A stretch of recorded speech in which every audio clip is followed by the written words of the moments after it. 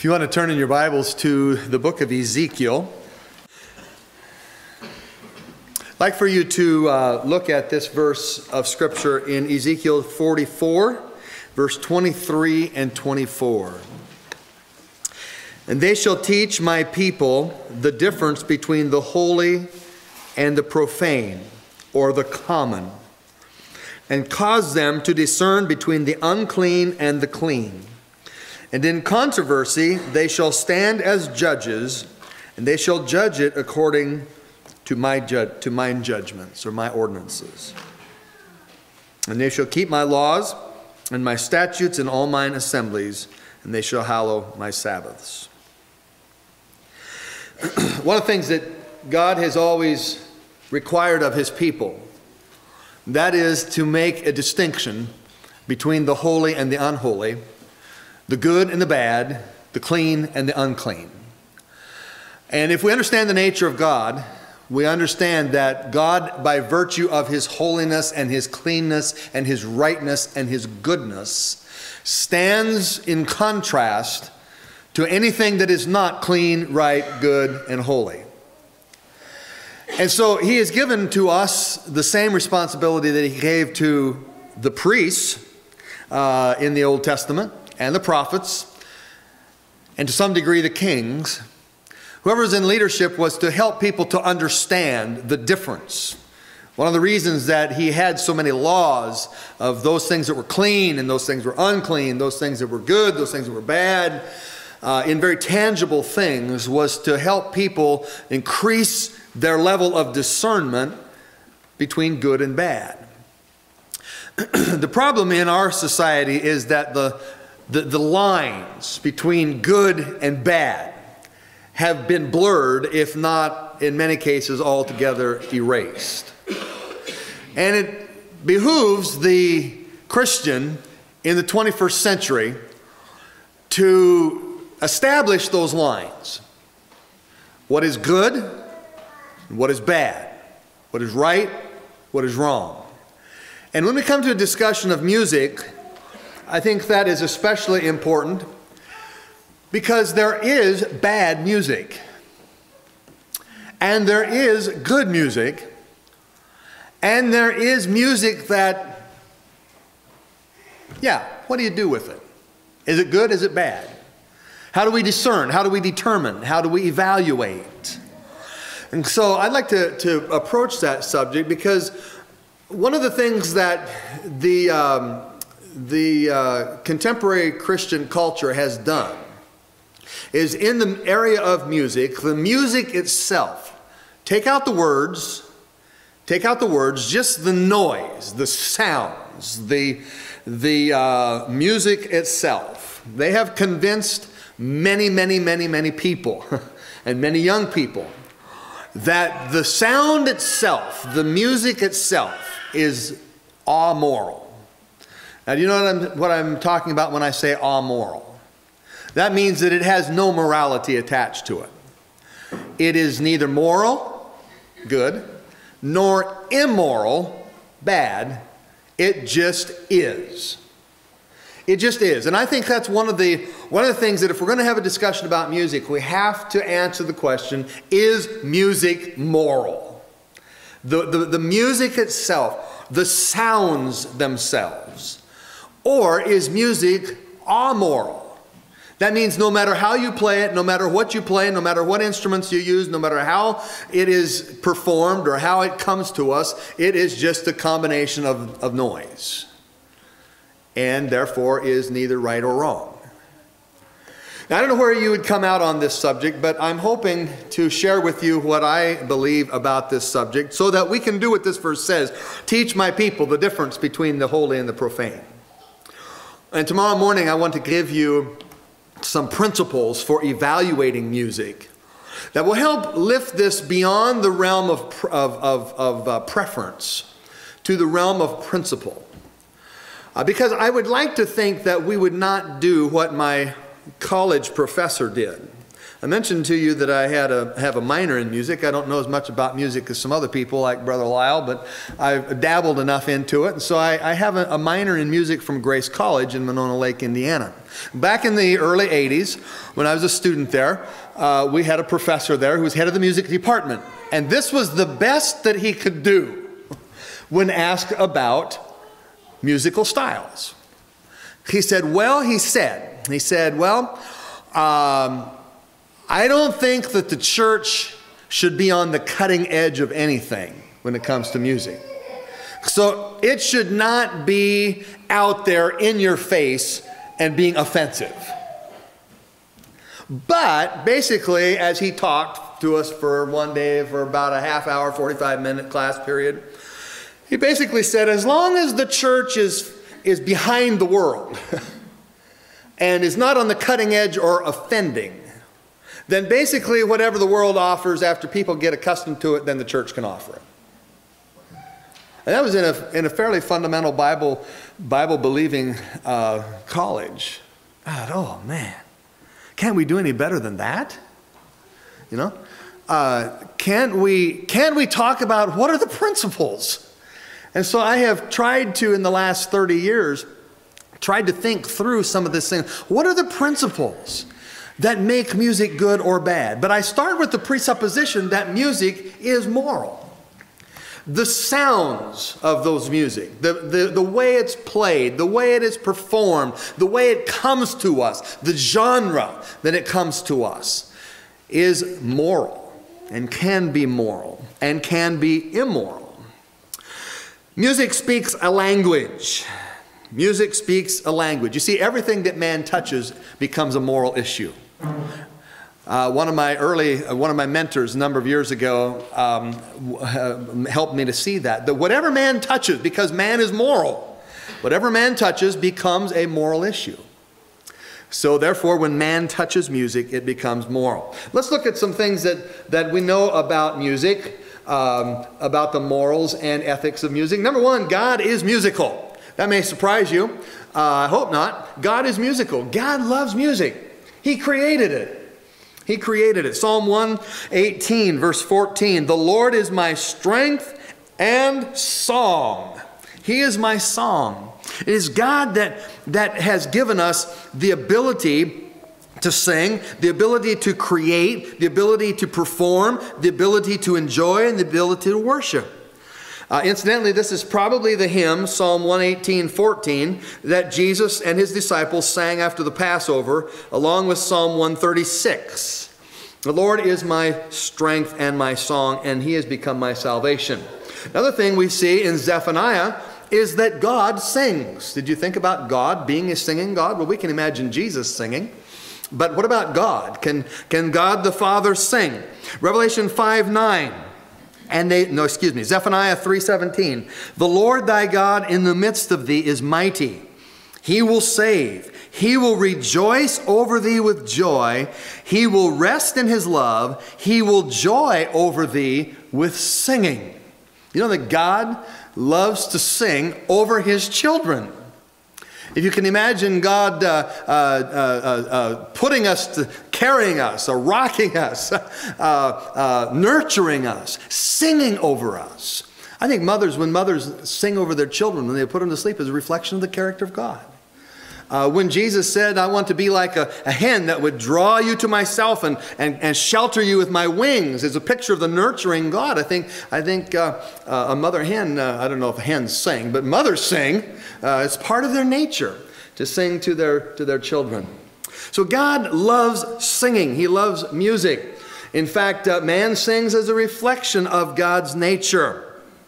And he has made man in his image and gifted him with those gifts as a reflection of his character. Heaven will be filled with singing. They sung a new song, saying, Thou art worthy. And of course, you read in the book of Revelation all of the songs that they sang and the focus upon the blood of the Lamb, upon the redemption in Christ. It is part of the heavenly hosts. The heavenlies are filled with music. The Bible says that all the heavenly hosts, the stars, sang together at the creation. Science has even discovered that the world is full of music, is full of sound.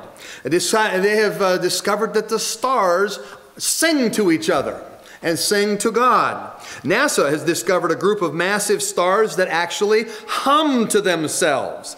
They have different frequencies and overtones. The universe is not silent. It is filled with singing. Singing to who? To God. All creation sings his praises. The heavens declare the glory of God, and the firmament showeth his handiwork. Day unto day offereth speech, and night unto night showeth forth knowledge. So we have the universe filled with singing. Those who study music and astronomy say the universe music is identical with the same principles as we have in our music. The same principles exist throughout the whole universe. The whole universe. The heavens are filled with music, not only the heavenly bodies, but the heavenly beings. We understand that as we compare Scripture with Scripture, that the angels of God sing together. In fact, I won't get into this controversy, but something for you Bible scholars to figure out is, was Lucifer involved in the heavenly worship before he was cast out of heaven? There are those who would say he was like you had Michael, the warring angel, Gabriel, the messenger angel. You had Lucifer, the worship angel. I don't know. It's interesting that he has a heart for worship, and his heart of worship is directed to himself. But could there have been something like that? There likely could have. I was just listening to a preacher yesterday who said that he believed that when Satan fell out of heaven, he landed in the choir loft. Because so many choirs, and it seems like with even now worship teams, where they've displaced the choir with a worship team, so much controversy comes out of the choir. Man's competition to be heard and to be known and to be acknowledged. I've talked to a lot of chaplains in our prison ministry who have prison choirs, and they would say much of their greatest confrontation or controversy in the church, in the prisons, is from the musicians and the choir.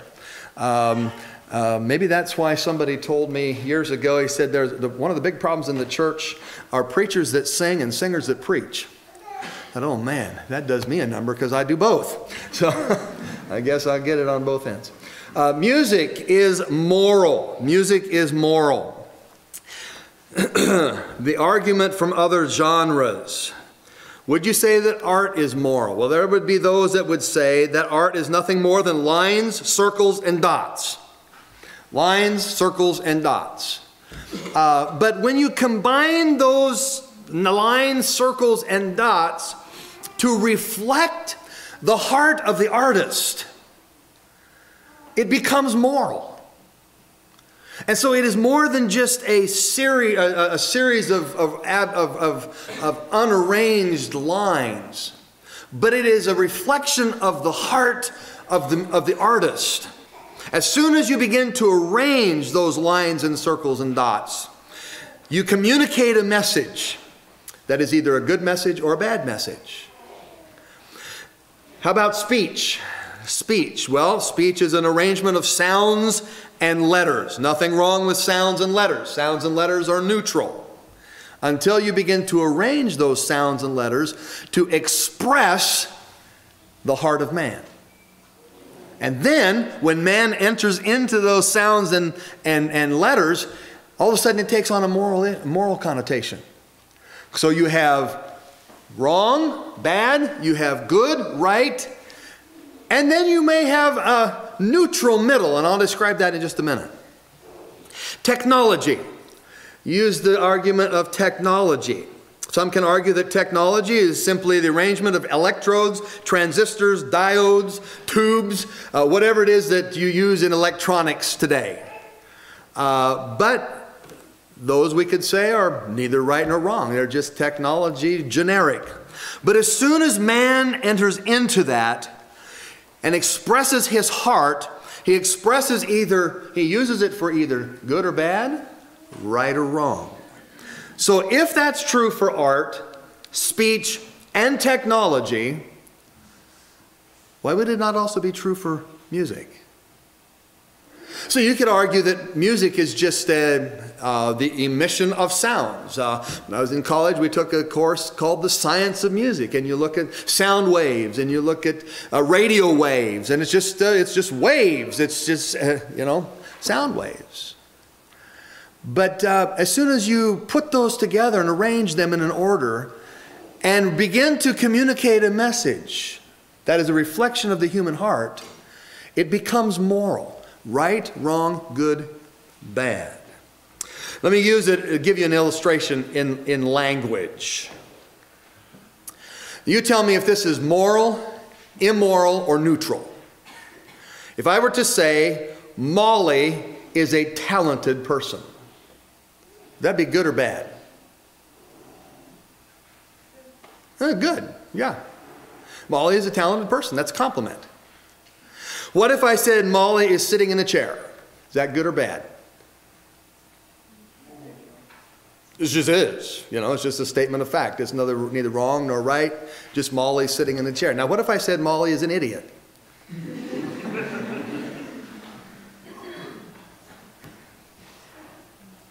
Bad, right? Don't be afraid to say it. Bad.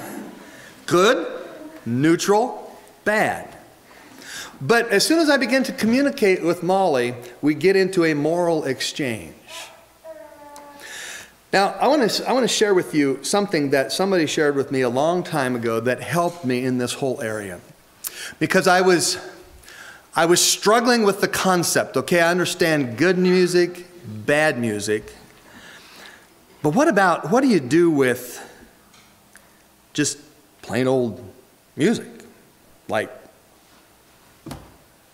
Jingle Bells,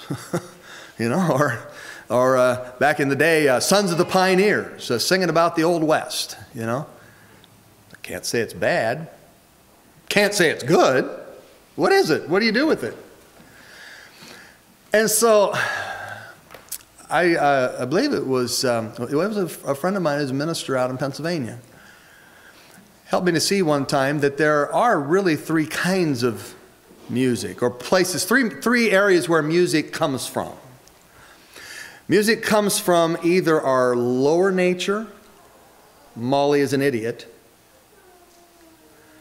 our higher nature, our God nature, Molly is a talented person, a child of God, or just a human nature. You realize we have that too. Just plain old human nature. And I never knew what to do with the human nature kind of stuff.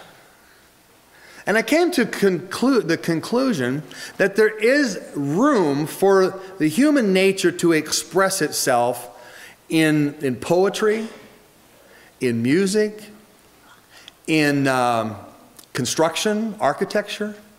That is neither right nor wrong overtly, but becomes right or wrong depending on what you do with it. So while we say there is music that's right and wrong, there's also music that is just music, that is good music, that is good art, that is good technology, that is good architecture. Because God has made the image of man something that is able to be creative and producing and productive and creating things that reflect his beauty and his character and excellence. So therefore, you may take now I'm going to go a little heretical on you here.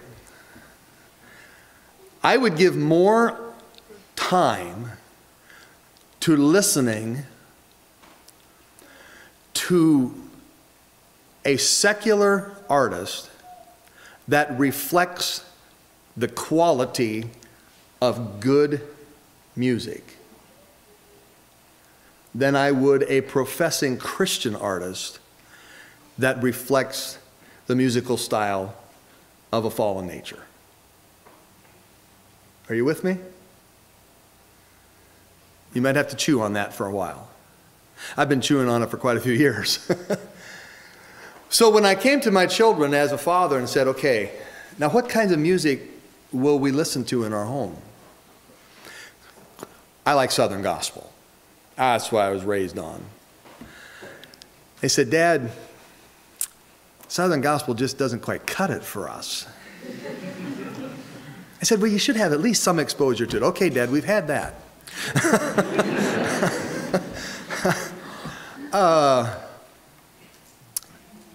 So what can we listen to, Dad? And I came to the decision with my children, now be this right or wrong, I'm open to counsel from you. But because of the lower, higher, and human, I said I would rather have you listen to some good music from secular artists that are not offensive or that are not sinful than to have you listen to, quote, Christian artists that reflect the music of the world from a fallen nature. So think about that. Music is communication. It communicates a message. There are some things that can be sung about, written about. Poems can be written that reflect our common experience as people, trying to make the best in the world that we live in and reflect beauty. But then we have to acknowledge that there is a line where music becomes sinful. It can be used for control. Music touches the emotions. It touches the emotions. It can be used to manipulate. Do you realize that music can be used to manipulate? Studies used to be done. I'm not sure that they do much of this anymore, but how music affects consumers. And so there was a company called Muzak back in the 60s and 70s, Muzak, that developed elevator music. Have you heard the term elevator music? That's what they used to play in elevators and grocery stores, and to try to create a mood. And advertisers spend an incredible amount of money trying to create moods to manipulate people. Do you think that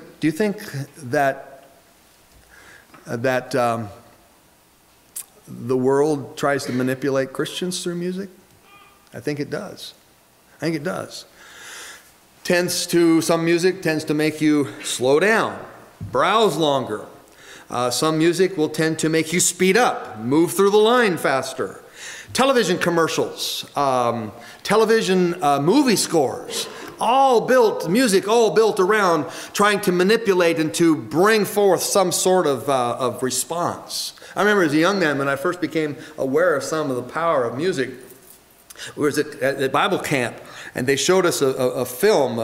Back then it was 16 millimeter films that you could show if you wanted to pay the money for it on special occasions. Now you plug in the DVD. But anyway, it was on music and it was on media. And it started with this eerie music and dark, shadowy figures walking through a graveyard. And oh man, he was about sitting there on the edge of your seat, this is spooky, And then all of a sudden, as you're just about ready to freak out and know that something is going to jump out from behind the tombstone and grab you, the music stopped. And they stopped and said, now we're going to play a different kind of music to this same scene. And they had this scene, same tomb, gravestone, graveyard, same shadowy figures, same darkness, but they played marching music instead. Totally different effect. Totally different effect. Music does something to people. It touches, it communicates, and it's designed to bring forth a response. And how do we evaluate all that?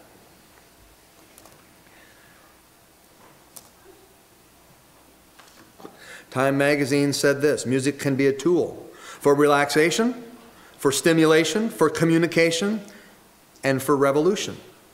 In fact, it is often a rhythm of resistance against parents, against police, and against power. Hitler knew this, and he changed the music of the German youth and developed the German youth culture around the music, which was intended to elicit a nationalistic, militaristic response. And the young people went to their death being manipulated by Hitler's music. The communists in communist Soviet Union, same thing under Stalin, Lenin. Get a hold of the music of the people, and you can literally lead them to their deaths. Americans did it too. American Revolution. Yankee Doodle Dandy. Stick a feather in your cap and call it macaroni. You know, let's go out, let's get the enemy, you know. So it's just to elicit some kind of a response. By the way, music also can be used to teach false doctrine. Was it Arius back in the, 3rd, 4th century, who put his false doctrine, his false Christology into music and taught it to the common people? And the common people walked around and through their work singing these songs that Arius taught them, that Jesus Christ is not God, the divine reflection of God. Rather, he is a man who became God or whatever. Athanasius then not only had to deal with their theology, but he had to deal with their music, because they were singing and believing and promoting a false gospel through their music. Advertisers spent billions on images and music to move us. They recognized that there was a correlation between branding and music and product recognition. Someone has said music bypasses your mind and goes directly to your heart. You can look in the areas of music and therapy, music and memory. Music can resurrect memories. Smell can resurrect memories. Some people who have been traumatized, when they smell a particular smell that was present when the trauma happened, it will take them back in their memories. Even today, when I hear a particular song, I can tell you exactly where I was and the setting that I was in when that song first ministered to me. It is powerful stuff, this thing of music. It can be used for good, it can be used for bad. Why? Now let me ask you this. Why do all the experts agree that music is a powerful tool of communication? The actual music itself. And yet the church glibly says, oh, it's all moral. There's no such thing as bad music. When even the world itself recognizes that music can be used for good or bad. The actual tones, as it reflects the heart and tries to elicit a response, is moral. This book was written, Why Johnny Can't Sing Hymns. The writer of that book, his observation was that it's not about old and new, it's about good and bad. One of the things that we as preachers sometimes get accused of is that, well, you just think that everything new is bad and everything old is good. Wrong. There's plenty of old that's bad, and there's a fair amount of new that's good. So we're not talking about good or bad, or old or new. We're talking about good and bad. We're talking about the principles that reflect the old or the good and bad, rather than just the time frame. The time frame. In fact, I have to give this younger generation a bit of slack. Because in their singing of worship choruses and so on, because your worship choruses have, I shouldn't say your, this generation's worship choruses have a fair bit more content to it than some of my generation's worship choruses. I mean, Michael, row your boat ashore, hallelujah, hallelujah. What does that mean? You know? Kumbaya, my Lord, kumbaya. Well, it means come by here, but how many times do you have to sing that in order to get the message across? You know? So my generation's worship music wasn't anything to brag about. So old doesn't mean good, and new doesn't mean bad, but neither does old mean bad, and new mean good. You see, so we can't fall into that trap either. Well, this is more than 50 years old. This is more than 20 years old. So we don't want to sing that. That's old-fashioned. No, there's something stable about some of the old music. There's something creative about some of the new music, if it fits within the parameters and the principles that I'll tell you about tomorrow morning. The question that really needs to be being asked is, how does the church make the decision of what is good and bad music? This is what that book referred to, Why Johnny Can't Sing Hymns. The writer said this: the Reformation also changed worship music, and it did. And we have to acknowledge that there was a shift in church music during the time of the Reformation.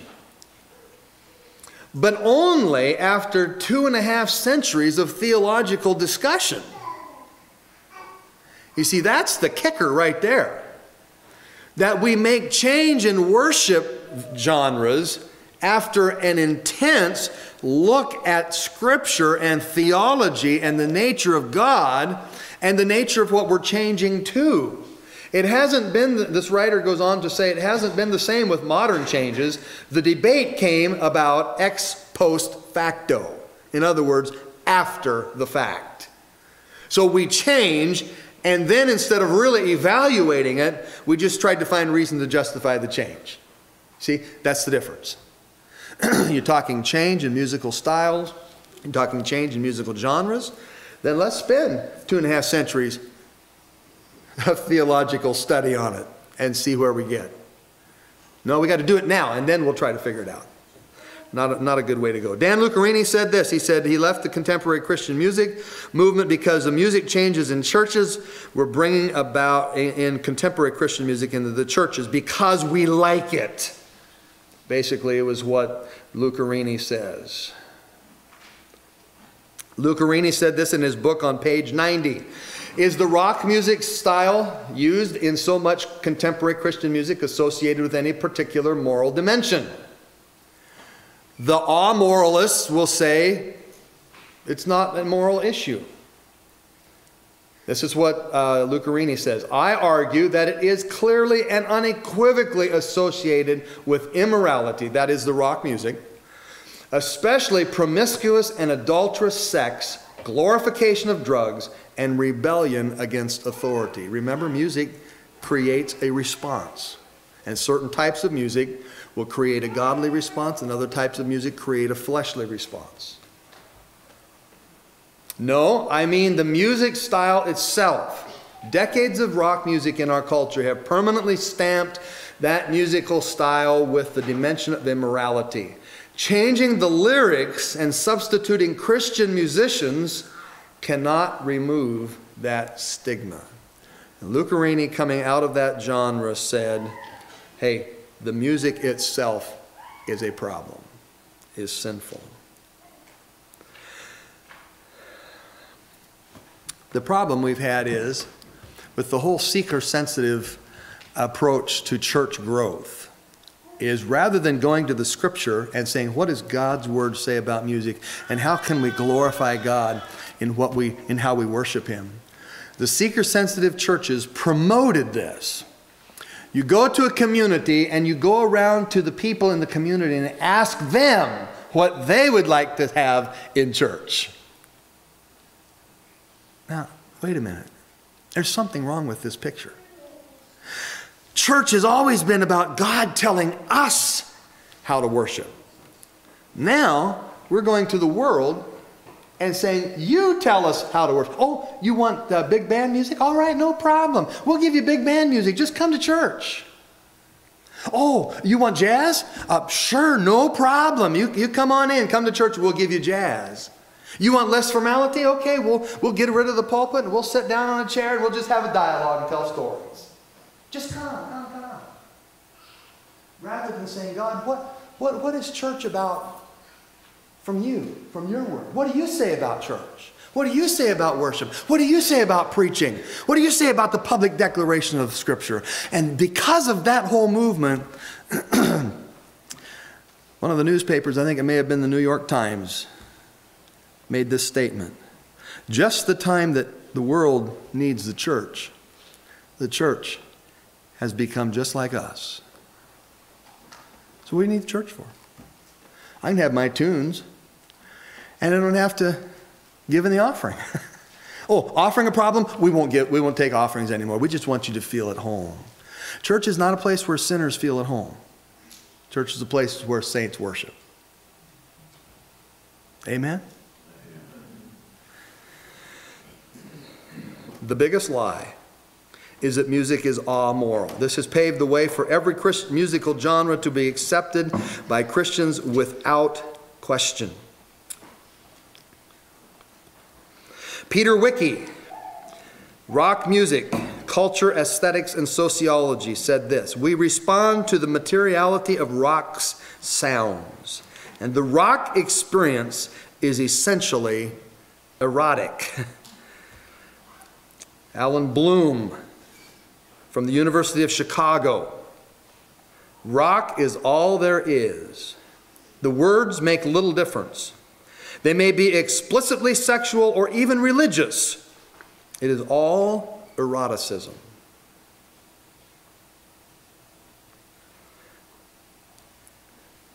Music sociologists, experts say that musical style, philosophy, and theology are all interrelated. Someone who wrote The Sounds of Social Change said a message can be carried entirely in the non-lyrical elements of music. Jazz, for example, communicates the message of relativism, with its slurring vocal and instruments and its unstructured meter and rhythm.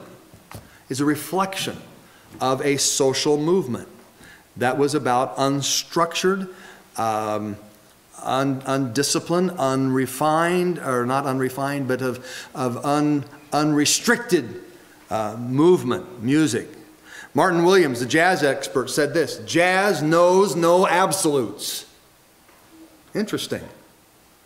It's the way many of them have lived their lives. Wayne Barlow, a secular writer: "Jazz, while it is here to stay, has no place in worship." It's interesting what some of the world has to say about what the church has adopted. Esquire magazine said this about disco. Okay. New Age music. We may, and you may hear people talk about the dangers of rock music, but New Age music also has a lot of dangers involved in it. Especially when you realize that many of the New Age artists believe that their music is the avenue by which the spirits come and make themselves known. The short, repeated motifs, it reflects a worldview. And I don't claim to understand all these things. I just know that there's something there. The repetitious patterns, the lack of variety, communicates that the world is constant. It's not moving towards a climax and a finish like the Christian worldview, but it is repetitive and cyclical, and it is flat and without movement, with no movement, no room for God. Ideas are sustained without change. There's little or no sense or form or rules. The concept behind it is that there is no reality, good or evil, right or wrong. There is no sin. There is just presence. They also believe and communicate that we are all divine. So there's no highs and lows. It's just present. No difference between religions. New Age composers. See, musical style reflects a school of thought, and that's probably where most of us don't really understand the schools of thought behind the music. Let me give you an example. I'll just do an analogy here. People talk about gateways into the occult. Gateways into the occult. There's a lot of discussion, has been and probably still is, a lot of discussion on New Age medicine. New Age medicine. So what danger is there in New Age medicines? What danger is there in, say, homeopathic medicines? Is there any? Well, I don't pretend to know all those answers, but there may be not, just if you're talking about putting some serum under your tongue and assuming that it absorbs into your body and cures you of whatever ails you. That may not be such a big deal, but what becomes a big deal is because many homeopathic and New Age medicines are actually viewed by the New Age movement itself as a gateway to pull people in. Just like the occult, there are certain lesser forms of the occult, maybe like your horoscope. You know, what's with a horoscope? What's wrong with reading a horoscope? Probably made up anyway. Probably somebody just sitting in their office generating ideas. You know, well, let's sell them this today. Let's promote this. Or, I don't know where it all comes from, but I do know it can be a gateway into demonism. So you desensitize yourself, and it paves the way to more and more exposure to the occult. Just like New Age medicine paves the way to more and more exposure into the New Age movement. That's what it's designed to do. It's designed to look harmless, sound harmless, taste harmless, but it introduces you, desensitizes you, and then pulls you in. I would submit to you that the same thing happens with music. And it can happen with New Age music with no beat. If we're not careful, if we don't understand, the musical style is a reflection of a school of thought. By embracing the style, here's what you need to get. By embracing the style, one opens the door to that ideology and breaks down the resistance that a Christian naturally has towards things that are wrong.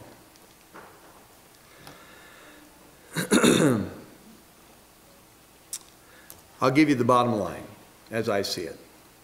Music is moral. It is not just a matter of opinion.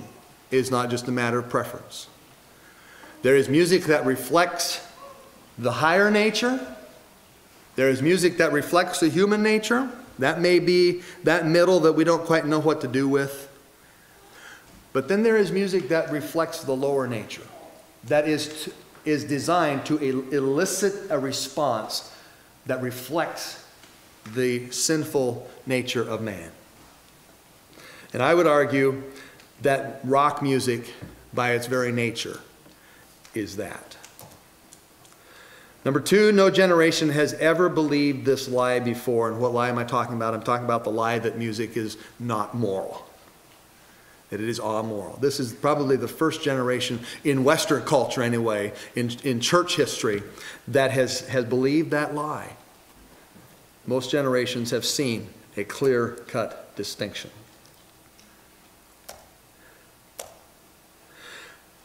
This is the philosophy coming out of contemporary Christian music, the rock music genre, and the compromising church growth movement. So we gotta become like the world to win the world. I hope you see a problem with that biblically. Number four, to say music is amoral is to say that there is no such thing as good music or bad music. And if you say there's no such thing as good music or bad music, it is also to say that God doesn't care what kind of music we use, because none of it's good or none of it's bad in and of itself. If music is amoral, then there is no line and anything goes. And incidentally, it is interesting to me that that's the way that many evangelicals are living their lives. Claiming to be a Christian and yet saying, I can be a Christian and have no right or wrong and no lines, anything goes. And the music has actually desensitized us to the theology behind it. Number seven, our powers of discernment have become weakened.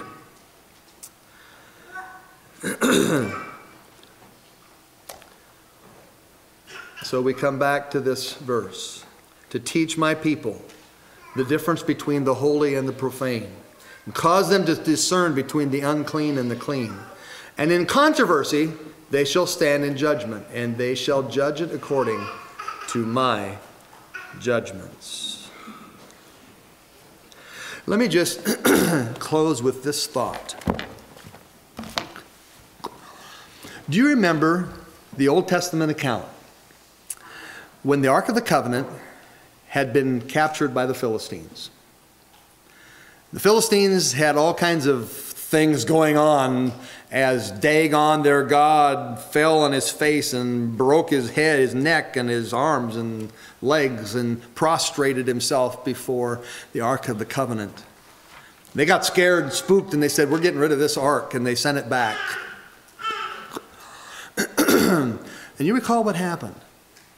David come along with his workers, the priests and so on. They got all excited. The ark is coming. The ark is coming. And what did they do? Well, of course, they put it on a cart. And I may be getting my stories mixed up here just a bit. It's been a little bit since I read the account. Forgive me. But at any rate, they put it on a cart, and Uzzah, no, it wasn't Uzzah. What was the guy's Lester? Huh? Uzzah. Reached out his hand to steady the ark, and God smote him on the spot.